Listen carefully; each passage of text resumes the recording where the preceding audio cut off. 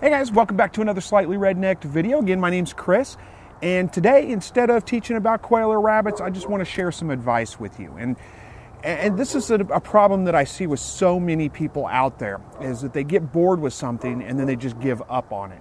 And this is a lesson I've tried to teach my children. It took me a long time myself to learn, but life is cyclical. And that anything you do, any job you take, any relationship you take, there's going to be ups and downs with it. And I know that you know that, and I know that that's a very simple concept, but I think what a lot of people don't realize is that you're going to naturally go through your ups and downs. When you start, let's say a job, for example, because that's a little simpler. When you start a new job, it's kind of exciting. Everything's new. You're ready to go. You want to make a name for yourself, whatever it is. You're enthusiastic about it. And then after you've been doing that for a while, you kind of get into a rut. Maybe you kind of get into a little bit of a slump, and you start thinking, maybe this isn't the right job for me. I don't really want to go to work today. This is kind of, I don't really like it that much. And then most people will just look for another job, quit and go to another job. But here's the thing you got to realize is that it doesn't matter what job you take, you're going to go through that. And it's cyclical. Just as easy as you were up when you started, you go down after a few months, you're going to be back up shortly. Work through those lulls and you will get past that. Now, I'm not saying that you should, stick with a job that's a dead end, that has a bad culture, that has, bad boss that's abusive or any of those kinds of things. Same thing for relationships. Relationships are the same way. You go through lulls in a relationship. And, depending on your personality, depending on, your specifics, it depends on how severe those lulls are going to be. I see so many people, though, that just give up on a relationship or a job or whatever it is that they're doing in life because they hit a little bit of a lull in it and they're bored, more or less. Now, they may not express that as boredom. They may not realize themselves that that's what it is, that it's boredom. They may think, I'm just not happy for whatever reason. But getting a new relationship, getting a new job, it's not going to make you happy. It will temporarily. You'll get that new feeling, that new excitement, but that's just a temporary thing. It's not going to last. You're going to go through those lulls again.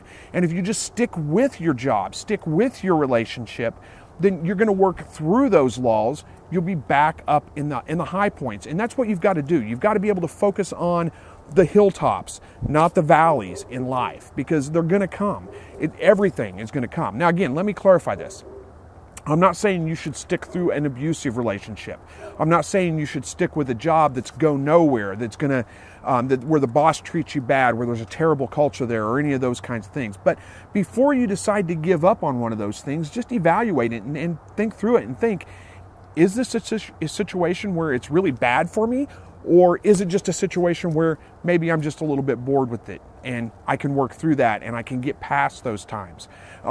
Everybody's going to go through those, any job you take. And I see so many people that just never make it anywhere in life past entry-level jobs. And that's okay if that's what you want to do. But if you have aspirations to be more, you've got to be able to stick through those low points and work it out. Now, I've been with my current job a little over 11 years. Worked for this company for about 11 years. And there's been plenty of times where I've thought, man, I just don't really want to go to work today. I just don't really want to deal with this today. And it's not just a day. It's months or weeks at a time at least where you feel like that.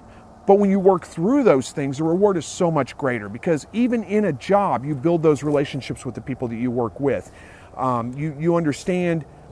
There's so much more reward to the job when you've been with it for a long time, you've been doing your job for a long time, and you're recognized as the expert. You're recognized as not necessarily the expert, but as competent, as, you don't need as much supervision as you did when you first started, those kinds of things. There's just a lot more reward that comes with that than there is in constantly being the new guy on the block. And it may be exciting when you start a new job or when you start a new relationship. But again, that's not going to last.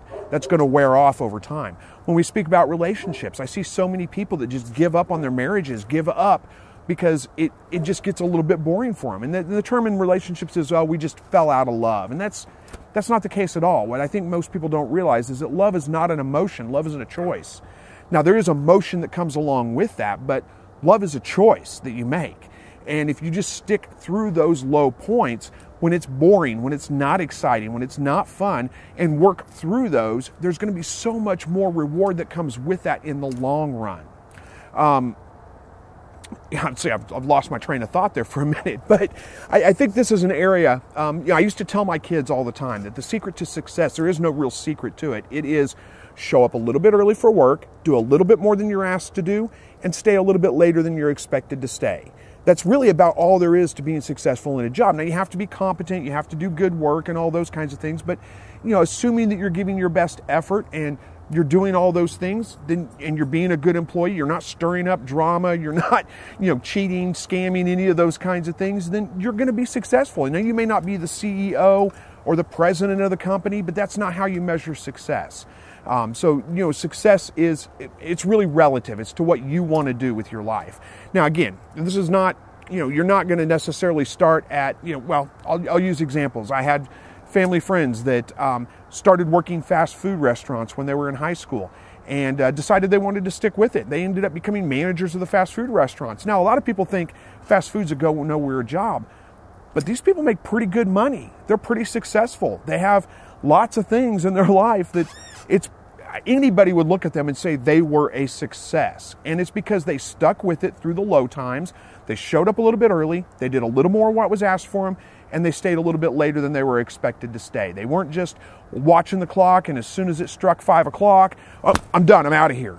They made sure the job was done before they left. They did a little bit more than what was asked for them. They didn't stand around and wait for somebody to tell them what to do. And those are all a little bit different than the topic I'm talking about. But the key to all that is you've got to work through those low points. When you run into those low points, realize it's you, it's nobody else that is at fault. And I don't mean that in a hateful, pointing a finger at you kind of way, but I think a lot of people always look at it, when they hit those low points, they look at somebody else to fix it. It's somebody else's problem. It's because of them that I'm in this situation. It's not.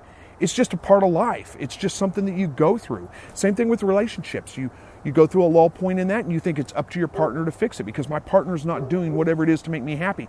They can't make you happy. It's on you. You are the one that is responsible for your attitude, for your feelings, for all those things. And I know, again, I know it's hard to control.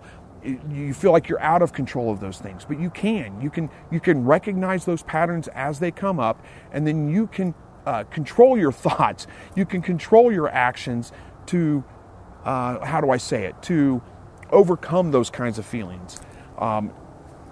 Anyway, kind of rambling on a little bit today, but hopefully this is something that is helpful for somebody out there. Again, I do want to clarify, though, I'm not saying you should stick with a dead-end job. You know it's going to go nowhere.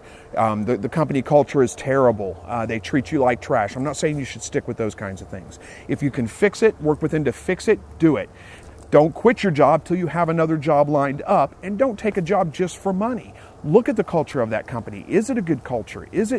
Does it look like a place that you would like to work? There are certain things that I know for sure I would not want to do. I would not want to be an over-the-road truck driver. There's great money in over-the-road truck driving. For a lot of people, it's a fantastic job. For me, for my personality, it's not. I am about family and friends and those kinds of things. I like to be around people. I don't like to be secluded and on my own for long periods of time, and that's what that would require. That conflicts with my personality. But if you are that type of person, realize when you take that job, there's going to be points where it's not that much fun and where you feel like maybe I made the wrong decision in this. Work through those things and you'll come out better in the end for it. So anyway, just a piece of advice I wanted to share with everybody out there. Hopefully it makes sense. Hopefully you can relate to it and it does maybe help you out a little bit. Thank you guys so much for watching. And as always, God bless.